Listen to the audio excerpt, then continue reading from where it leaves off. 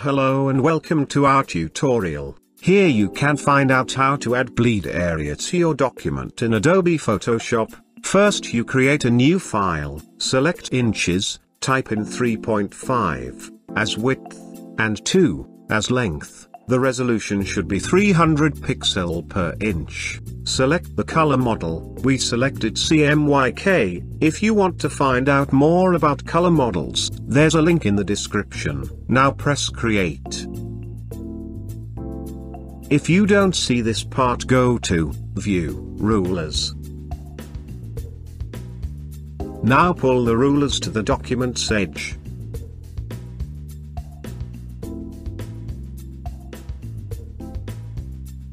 Go to Image, Canvas Size, and add 0.25 inch to each side.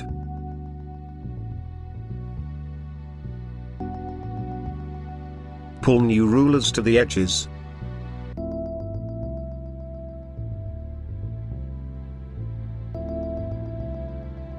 Now you can see the bleed area clearly between the rulers, displayed in green in this video to be easy to see. Here's an example how it would look like in an actual business card. If the rulers disturb you while working, you can hide them by clicking on View, Show, Guides. We hope this proved to be useful. Thanks for watching.